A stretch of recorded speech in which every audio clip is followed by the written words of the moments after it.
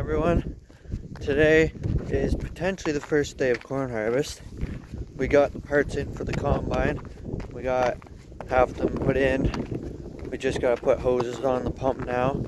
Should be rolling this afternoon. I'm heading out to plug in the tractors now. It's a little frosty out. Today's January 6th. We have this cable here. So this is our canopy for the 2355. We take it off to go in the barn with. So we just hang the extension cord up on it so water doesn't seep into the electricals and fry something.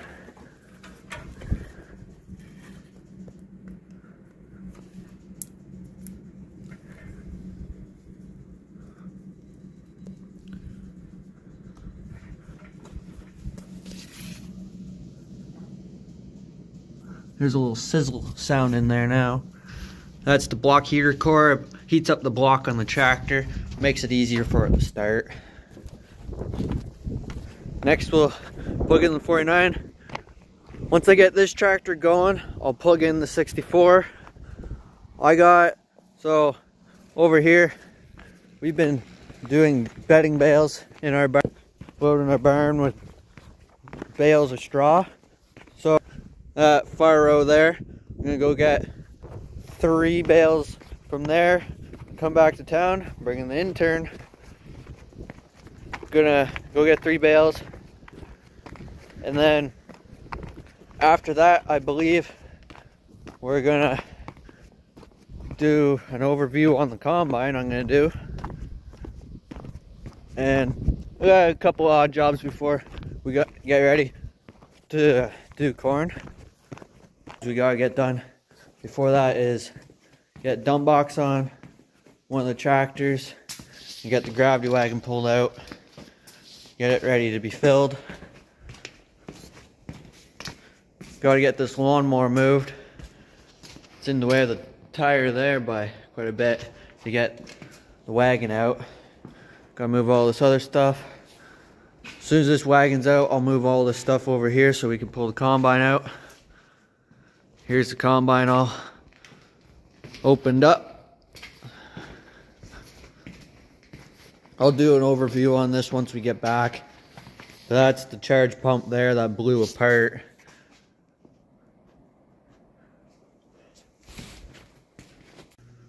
I got this lawnmower, the battery charger on it, the heat lamp up against the motor. This lawnmower is a diesel, but it doesn't have a block heater core plug-in on it.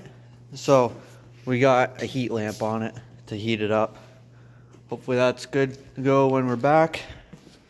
Got extension cord, gonna go plug in the 49. With the diesel motor, they got glow plugs that essentially is what runs the motor. Makes it's like a spark plug for the gas engine, but the diesel style. Every time it goes up, it ignites. It's just a different style, makes it run, I think, stronger. This just heats those up. And these motors, they're in easy enough locations to plug them in. Sometimes they're tricky to do with one hand.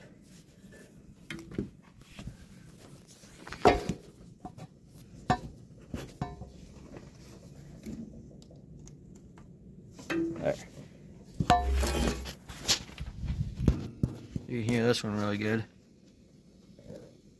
That's where it goes in, and the side of the block of the motor. Heats it all up. Now it's time to explain what happened to the combine here. This is the charge pump that runs the hydrostatic in the combine, which makes it drive. This is the charge pump here.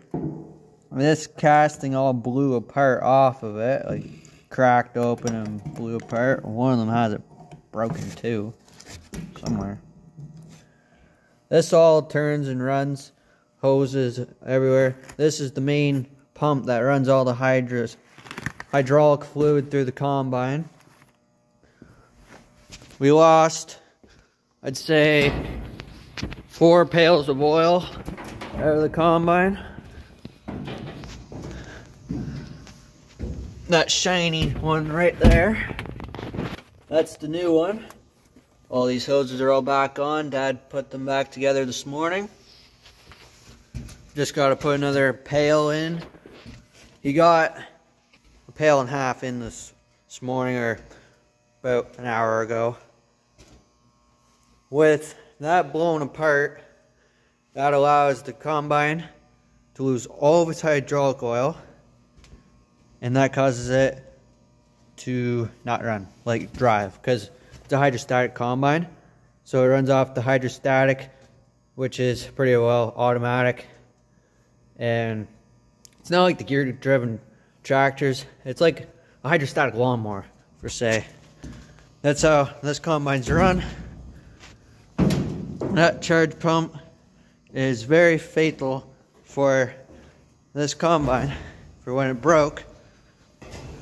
Oh, try not to fall off. We got pails here. So this was like a 6-week wait for this. The new one, it looks different, but it goes back in the same way. Hopefully this afternoon we can get the combine out and going. We cut open all the filters and changed them all to see if there's any filings in there from the from the pump when it broke. There was none, so we did not have to do a flush through all the lines to get any filings out. The filings would tear up all the seals, and you'd pretty well need a new machine if filings were all through the combine, because you can't get every single one out of there. You'd just be tearing seals out of seals.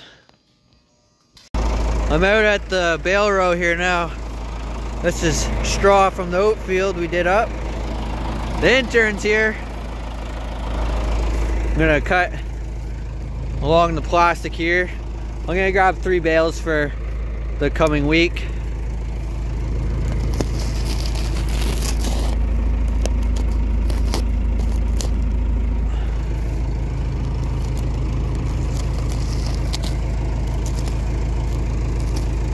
Perfect. Well, I had to switch tractors. The last bale I took kind of blew apart. I'll show you it. So I'm using the grapple bucket now on this tractor. I'm gonna grab this last bale. Yeah, the last one kind of fell apart on the bale spears. Had to pick it up, as you can see. The intern just laughing in there. Hey, Summer, are you just laughing? At the birds. At the birds? The birds. Birds. They can roost up there. Yeah, we're coming outside after lunch here. It's snowing out. Combine's running. It's running pretty good. As you can see, the snow's here.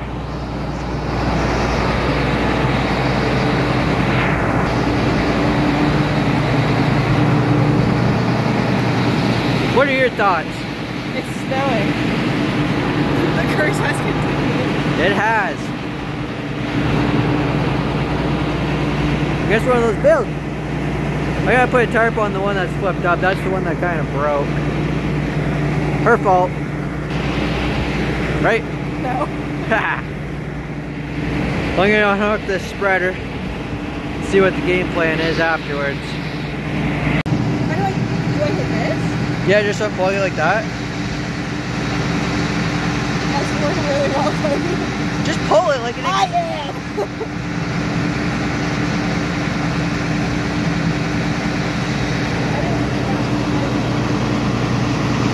She's learning.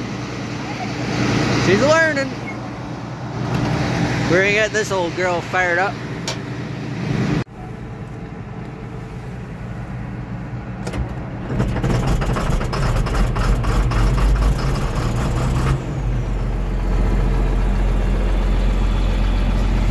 What are your thoughts on this? It's cold. It's cold. South Florida. Oh. I guess she likes Florida temperatures more. That's unfortunate.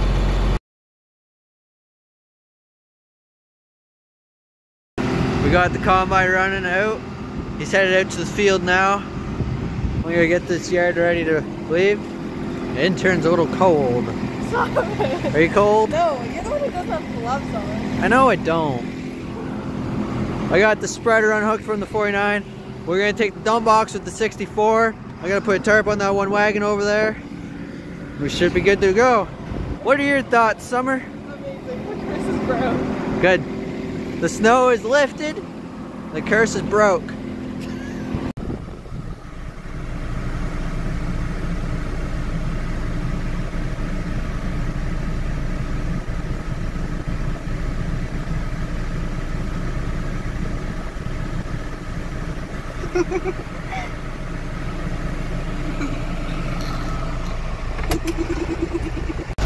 We're running through the field here now. I got the dump box on the 64. Combine's up. Not even gonna make it around one pass of the field and it's already full. Dad said he won't be able to make it out to the roadway. I'd say that's pretty good yield of corn. I wouldn't, I don't know what the yield would be per acre. I don't know if we've hit 1 acre yet off this. I'd say we're at maybe half an acre. And combine's full, that holds 5-6 ton of corn. That'll fill the dump box here. The sides on it, it holds 6 ton. We'll take it back to the yard and go grab the other wagon. I got one of the tarps off the other wagons that are here. We've had the 2 wagons with the tarps here since mid-November when we first came out, but then the combine exploded. That's why we say the curse, because that's the last day the intern was here and it kind of exploded, so that's where we go off of the curse from. And then everything just bad happens when she's here, we just say it's a curse. It's just a comical joke we have. Coming up to the combine. We got an 8-row head on our 9500 John Deere combine. Let's get this unloaded.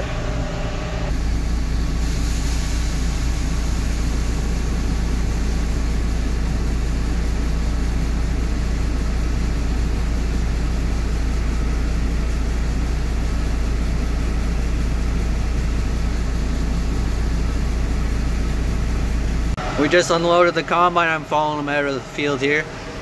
Got the dump box full. I'm gonna go back home, get that other wagon out. We're gonna put the 49 on the wagons until it gets dark, and then I'll be back in this tractor with the lights because I don't have lights on the front of that tractor.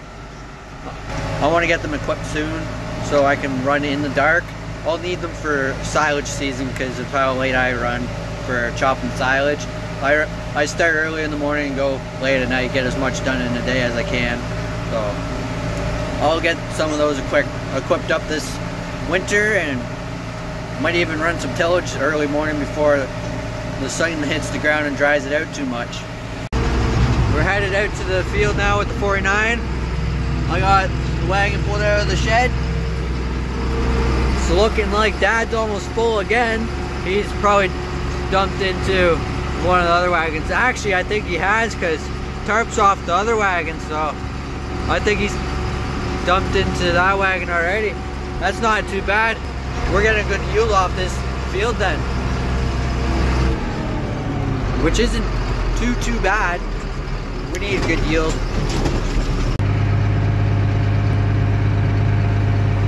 I pulled up to the field here. Combine's running good. We got the back wagon there. You can see the yellow on there. That's full of corn. The front wagon's about quarter full.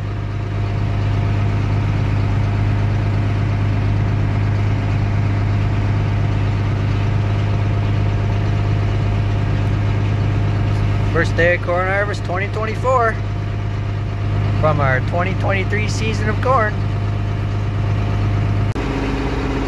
There goes another dump into the wagon.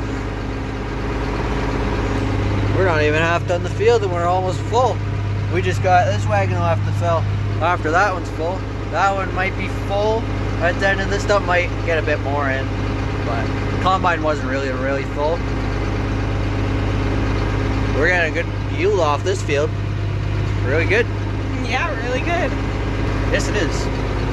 Summer, how's your day been? Good. That's good. Do you enjoy coming to the farm? I do. Perfect. Out in the field, spotting the combine. There are a couple deer out in the field. With this wagon, you can see left the other one behind us. I went and tried to pull both of them at once. All we did was spin tires.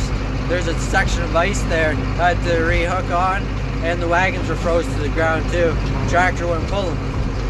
Yes, it's a big tractor, it's capable of doing it, but on icy ground you can't do that really.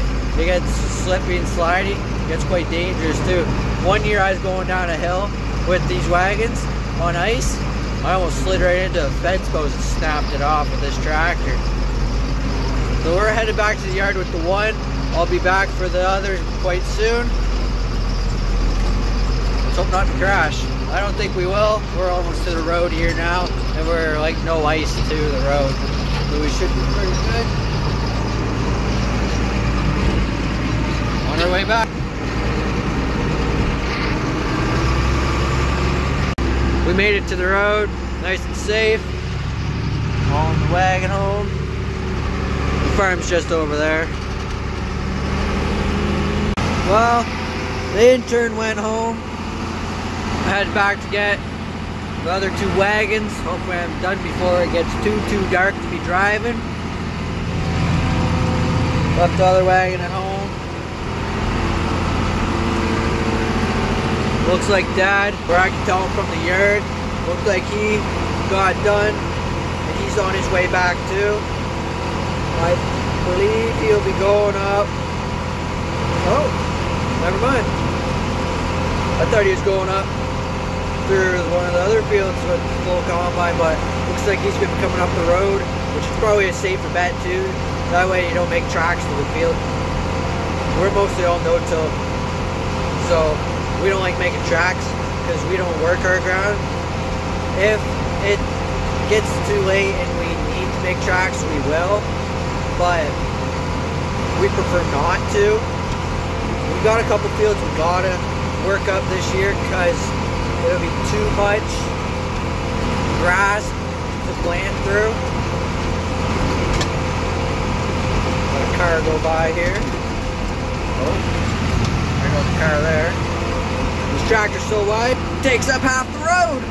I have to go right into the ditch half the time to get her straight.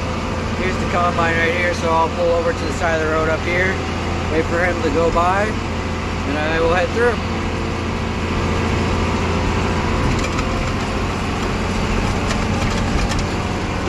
There he is. I got the last wagon to the field. This tractor does have lights, but only on the back. The front ones didn't come wired up. And we haven't taken the time to wire them up yet. So I gotta be quick because it's almost pitch dark. I hope everyone enjoyed today's video of first day of corn harvest. I didn't turn out. Had a few other jobs we did. Moved straw bales. I showed you guys what was up with the combine. That was a pretty fatal problem that happened there. I'm glad we got that fixed. Excited to run the rest of corn harvest. We will probably fill up everything again on this field. Maybe a headland or two of the next field closest to it. This field was planted with our 7,000 corn planter, believe it or not, with this good of a yield off. I'd say it's pretty decent of yield. 40 ton off of, let's say, 8 acres so far, maybe 10. I don't know if there'd be 6 acres left there. I know the field is 16 total. It's not bad. I'm not disappointed in it. Anyway guys, I'm gonna let you go. Have a good one.